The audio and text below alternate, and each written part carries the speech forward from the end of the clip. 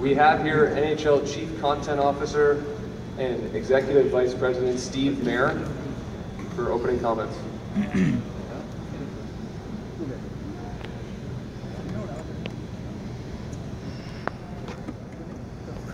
Welcome everybody, and thanks for joining us.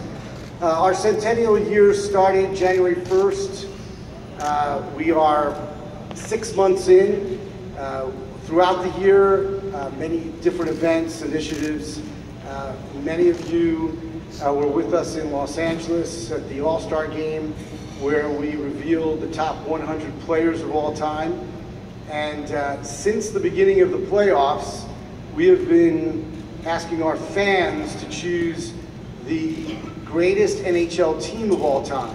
The numbers have been staggering. Over 4 million votes. There have been 9 million page views. We started with 96 Stanley Cup winners. We narrowed it down to 50, then to 20, and now we are ready today to announce the greatest NHL team ever. Fans have been spending an average of 5 minutes of time on our website, which is really high, and we'd like to thank the fans for their participation. Starting with Game 1 of the Stanley Cup Final, we've been revealing the top 10, and so I'd like to show you a recap of the top 10 through the top 2.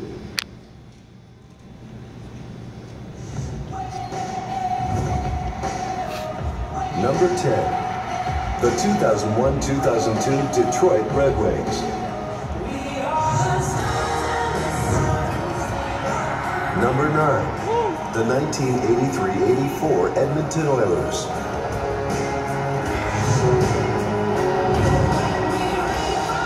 Number 8, the 1977-78 Montreal Canadiens. Number 7, the 1982-83 New York Islanders.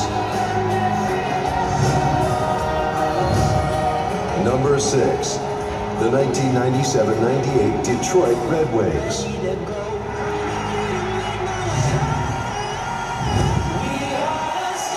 Number 5, the 1986-87 Edmonton Oilers.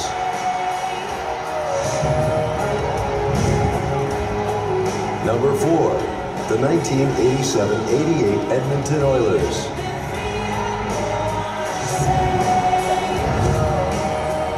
Number 3, the 1976-77 Montreal Canadiens. Number 2, the 1991-92 Pittsburgh Penguins.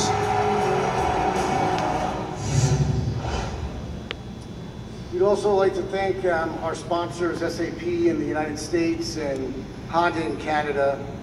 And now it's time to reveal what the fans feel is the greatest NHL team of all time.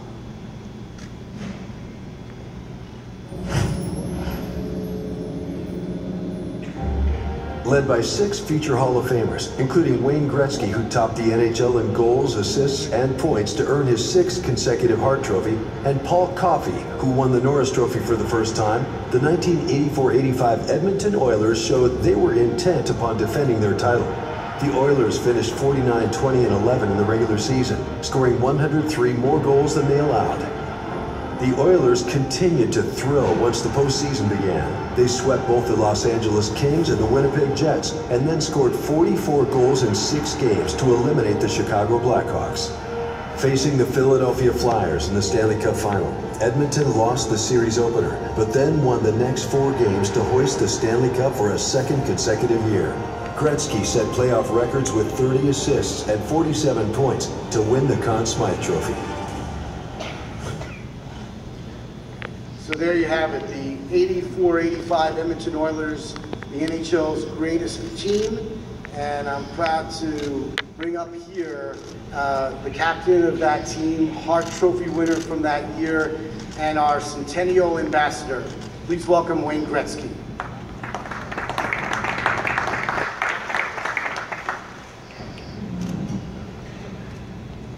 Thank you very much, and I want to thank Steve for the invitation to be part of this history and be one of the 25 guys who was part of that Edmonton Oilers team. I want to, first of all, congratulate all the prospects who are here and wish them good luck. As Gordie Howe told me when I was 17 years old, it's the greatest game in the world and the greatest life that you can ever have. So work hard and have fun, and the rewards are endless. First and foremost, I want to congratulate the city of Nashville, Mr. Coyle, and their organization. This has been just, as a fan, outstanding for the game of hockey. That Nashville people here have drawn to our game and our sport, and rallied around the Predators and made the game even bigger and better throughout North America. And so congratulations to the fans and organization of the Nashville Predators. This is going to be the most controversial pick that we've ever seen, in the sense that there's so many great teams. I would have voted for our '87 team. That was me personally. If I couldn't vote for our teams, I probably would have voted for the Montreal team that was led by young Ken Dryden and John Beliveau and John Ferguson, and upset the Bruins, Game 7, went on to win a Stanley Cup. So there's no perfect answer here to what is the best team. We feel proud and privileged as an organization that the fans stepped up and voted for this team of the Edmonton Oilers. It's hard to win a Stanley Cup, and it's hard to get your name on the Stanley Cup, but there's no better feeling and there's no greater reward than when the commissioner presents you the Stanley Cup as a captain and as a team. It's one of the greatest traditions in all of sports. So again, I feel proud and privileged to represent the Edmonton Oilers. I want to thank all the fans again for voting for us, and if anybody has any questions, I'll stand here and start with them. Kevin on the left here. Yeah, Wayne, obviously when we think of the Oilers in the 80s, we think of offense, but obviously you had the world caliber goaltending and defense. Can you sort of just talk about how that team was just more than offense? Well, listen, to be a Stanley Cup champion, you have to have a whole package. You got to be fast, you got to be strong, you got to be offensive, you got to have good goaltending, you got to have good coaching, you got to be good defensively, and you got to be really disciplined, and you got to have that will to want to win. And we had a will to want to win. I've told this story many times before. I had lunch with Brian Truxley one time, the first time he won the Stanley Cup. And I was a young kid, and I said to him, I said, what does it feel like to lift the Stanley Cup? And he started to go into this dialogue, and he said, you know, I wish every player could get that chance to win it. And then he stopped himself and he said, but not everybody does get that chance, and that's what makes winning the Stanley Cup so special. And so from our point of view, our team, we were unselfish, we worked hard, and consequently we were able to lift that Stanley Cup, and that's what it's all about. Steve on the left side.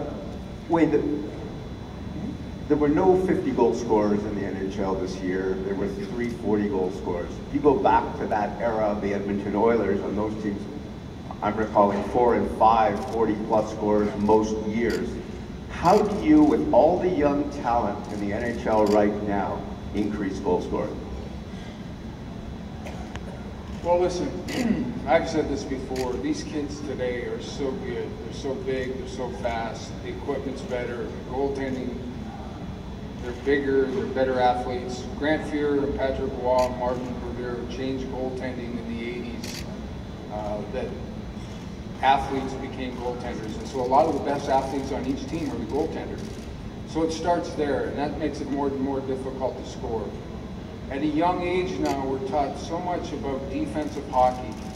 You know, in the old days with Beliveau and Bobby Orr and Guy Lafleur and myself and Messier, we used to throw a puck on the pond and you go out there and you would create and you just skate, you play 3-on-3, 4-on-4. The game now is so structured. 2 of the better defensive players in the game today are Connor McDavid and Austin Matthews, and they're 19 years old and 20 years old. So they're taught so much about the game from the defensive side of the puck. So the way the game is now, it's much more defensive. It's harder to score 40 goals today than it was when we played. And I'm the first guy to acknowledge that. I came around in the right era. I played with the right organization, the right players, and the right time. It's a lot tougher now to be a 40-goal scorer. But that doesn't mean the game is different. It just means it's better today. These kids are really good. Most importantly, you guys cover these kids. They're very respectful of the game. They're respectful of their families, their organization, their cities. It's just a very good positive for the sport of hockey. We're in a really great place right now. Chris, up front right.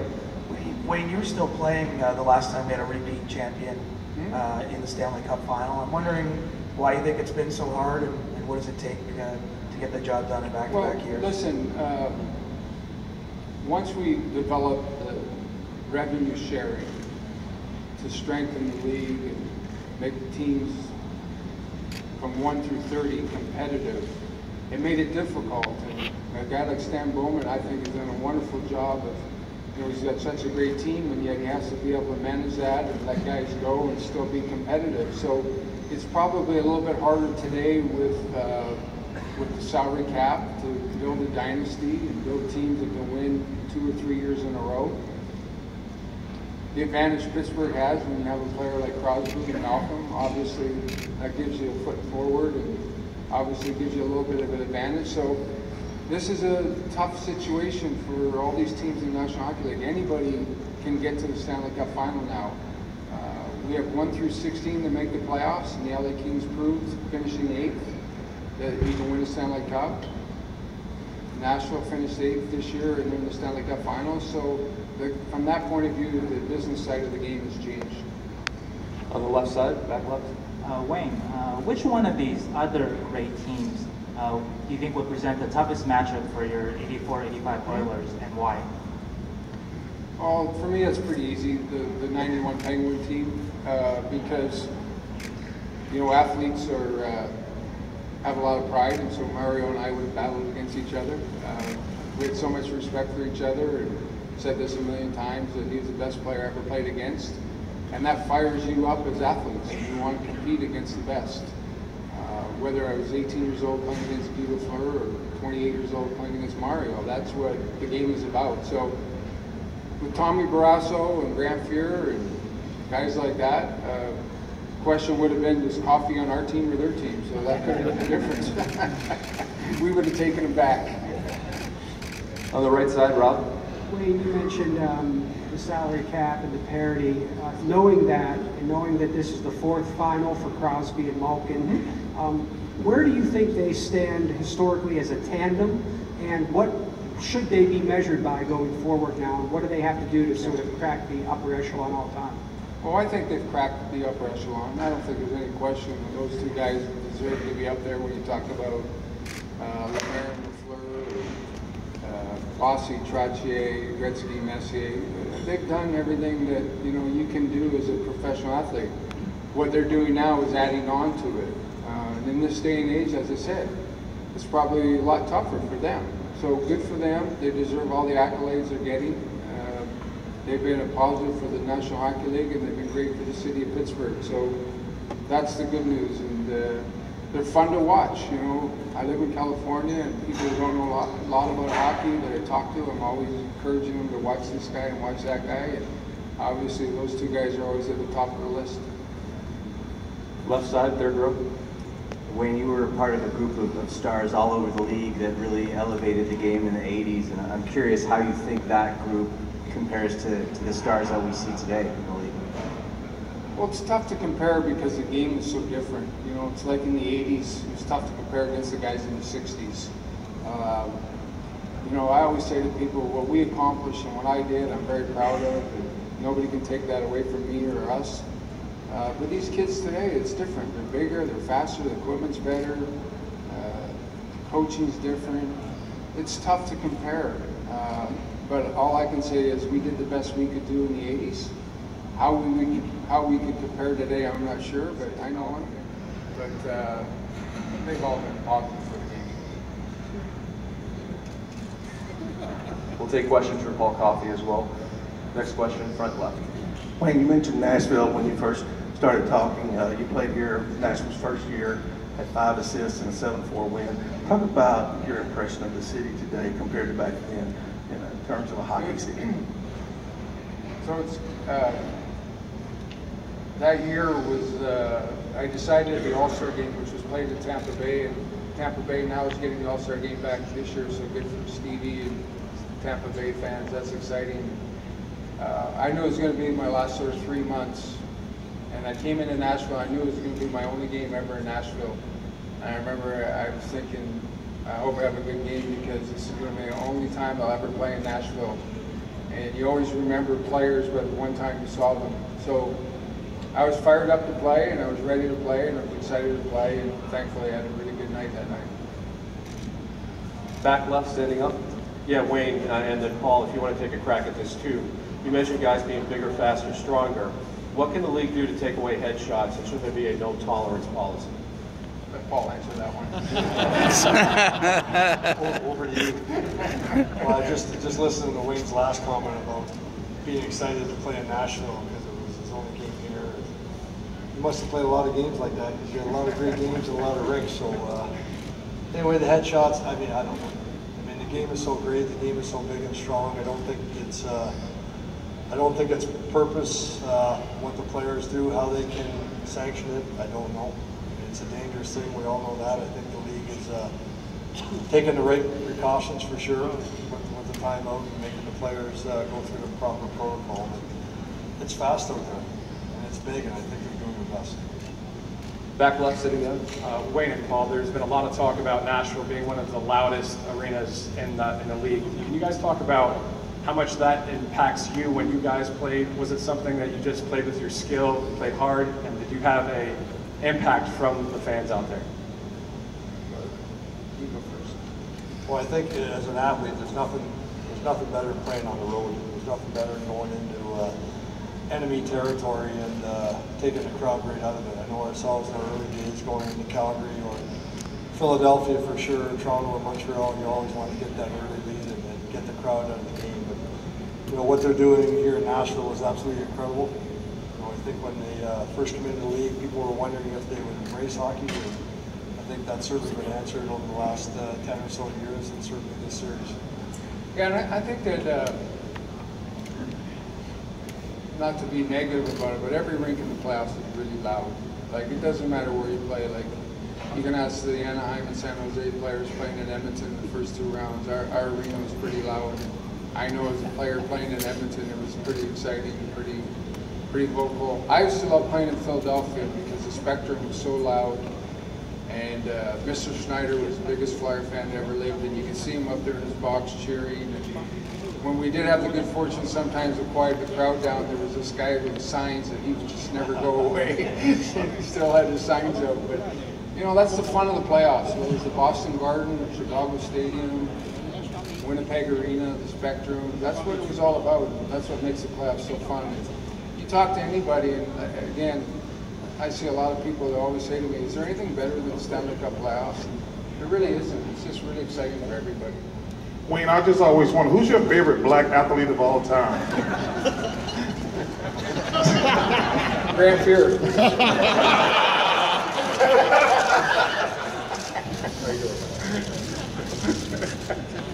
That was quick. He wasn't on that team. That was quick. Nice to see you. Thank you, my friend. Biggest hockey fan in North America right here. Literally. But I'm going on a diet, so. You texted me the other night and you said, is there anything better than being in the locker room in a Stanley Cup playoff game? I wish I was in there. Okay, we'll go back to questions. Ken, back left. I was actually just going to ask Paul what you think of this Nashville Predators defense core, the big 4 that they have here in Nashville. Pretty impressive. I mean, they're mobile, they make great plays, they defend well, and to me, you know, all 6 of them play the game the way the game should be played. You know, there's not a lot of plays that are safe. That's the reason why they're forwards. Certainly, last game got a goal, and they make a great first pass and stick to stick, and you know they can all play in any single area. It's nice to watch. Steve on the left. Wayne, when you and Paul won your first Stanley Cup, You did it against a New York Islanders team that the year before had kicked you pretty good. That team won 19 straight playoff series. Yep. Is there enough historical love for what the New York Islanders accomplished? Well, I hope so, because if it wasn't for the New York Islanders, we would have never won a Stanley Cup, because we had so much respect for them and we learned from them. The unselfishness of guys like Bossy and Trottier, Potvin, and Billy Smith, that's how we became champions. So I hope they're getting the just due that they deserve. Guys like Tonelli and Nystrom and Bob Bourne, they were a good hockey club. And you know, again, I know I said at the beginning, it's controversial. Who was the greatest team ever? We're honored and thrilled to be part of it, but there's so many great teams, and so many teams that could have been part of this.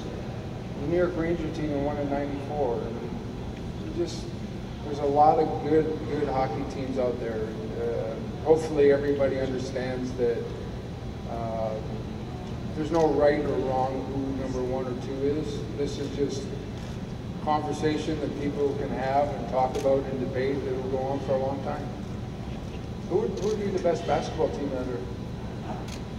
Well, if you watch TV today, it would be the Warriors. I like the Birds, Celtics, Magic, Lakers are my 2 greatest champions ever. And I think Michael Bulls are after those 2 groups. But it's all like, it's just all your opinion, to be honest with you. Charles, let's keep it talking. Let's keep the talk down here. What brought you here, and what hooked you on hockey? I started following hockey actually in Birmingham, Alabama. We had a team called the Bulls back in the day. That was my first recollection of hockey. And then when I got to Philadelphia, my favorite hockey player all the time was Ron Hextall. I got to know him and Eric Lindros, going to a bunch of Flyers games. And then Mike Wilbon, one of my mentors, takes me to the Stanley Cup playoffs with the Blackhawks the last 3 years. And I was in Alabama, and I'm here on top of the JR, who I talk to quite a bit. He's my neighbor in Arizona. He's like, man, you got to come to Nashville for a game. He's just the craziest thing I've ever seen. And then I get a really nice call from Commissioner Bettman. He said, hey, saw the nice things you've been saying about hockey, come to a game. So I said, hey, I got nothing to do. So I'm really looking forward to tonight. But they say it's crazy. And the playoffs in hockey have been amazing. You know, obviously, I'm not breaking earth-shattering news. NBA playoffs have not been very good. The best thing about my job is when I'm in work for 2 straight months, like the NHL playoffs, I'm in a room with 20 televisions. And I watch pretty much every single hockey game. I think we showed a stat. We've only had 4 basketball games in the playoffs that were less than double digits. And so it's not been a lot of fun broadcasting games this year. Back right. Wayne, in your opening statement, you made reference to the 1971 Canadiens with Jean Béliveau and Ken Dryden. If I'm counting right, you were just 10 years old. Yeah. What was so special about that team? Honestly, my next door neighbor was a Habs fan, and I was cheering for the Bruins. No. It was an amazing run because Boston at that time finished ahead of them in the standings, and they had a young goaltender. I think only played 6 games that year, and nobody knew who Ken Dryden was. And I think that, and I watch a lot of old hockey tapes, and I didn't realize, I knew the importance of John Ferguson, but I didn't know how good he was as a player. Everybody knew his reputation of being tough and physical, but he was so good in that series, and such a factor. John Beliveau was John Beliveau. And it was just, I looked at that team and I was like, okay, it wasn't the best team that won the Stanley Cup that year, but they were the best group of guys that won the Stanley Cup that year. So that was kind of the team that, when I saw this thing coming together, what team would you vote for other than the Oilers? That was sort of the team that I kind of reached out to. Players have in common hockey and basketball, like the Gretzkys and the Jordans, Crosby, LeBron. And then, who's your favorite NHL player and who's the Barkley of the NHL? Well, number one, I told you my favorite hockey player all the time is Ron Hextall, because I want to know if my guy really cares. If you watch Ron Hextall play, you know he really wanted to win. so he's my favorite hockey player. You know, a lot of the brothers, we root for Seth Jones because his father played in the NBA. We don't know a lot about hockey. We probably should pay more attention to the regular season because there's nothing more nerve-wracking than Stanley Cup overtime hockey. It's the craziest thing you're ever gonna see. And so that's one reason I just love the sport. The one thing that all great players have in common is teammates. What I mean by that is, you see what Kevin Durant's doing now? Man, when you play with great players like this, the game is so easy for you. Like Kevin Durant's always been great. I give an example, and I'm not comparing myself, but it's not about me. Like I won MVP when I went to Phoenix. I was a much better player in Philly, but when they gave me Dan Marley and Kevin Johnson, I was like, whoa, these are the easiest 25 points ever. Like when you get 30 points in a game, it's a lot of hard work. When you get 25, you're like, man, I don't have to do everything. And I think you're seeing that with Kevin Durant. He's a great player, but when you play with other great players, it is the easiest thing in the world. Like obviously they are better than people, but when they get teammates who take some of the responsibility, where they don't have to get every rebound, score every basket, get every stop, the game is just so easy. That's what they have in common. They have some good teammates. I mean, obviously, Wayne, Michael, Larry, Magic, they're great, but the game is easy for them when they're playing with other great players. Last question, back left. Paul, Wayne said that the 91-92 Penguins would be hypothetically the toughest matchup for the 84-85 Oilers. Speaking of yourself, who is a better Paul Coffey, 84-85 Coffey or 91-92 Coffey? I would like to think you had something to do with the 88 Coffey. 88, there you go. But I don't know, it's tough to compare seasons. You know, I think that you think you know it all at 24 years old, but you don't. And as you get older, you get a little more experience and you play the game a little smarter. Thanks, guys. Let me just say this one thing about great teams. The teams that win a lot, they're the greatest team. Because I think the one thing that you guys don't understand, man, winning is hard. Winning is hard. Like, we all want to win. You know, we all want to win. But when you talk about great teams, teams that win multiple championships, I always put them on a pedestal because these teams that win one time and never win again, that's cool. But to win all the time is a big deal. All right. Thank you very much, guys. I know. You might not have had a good answer.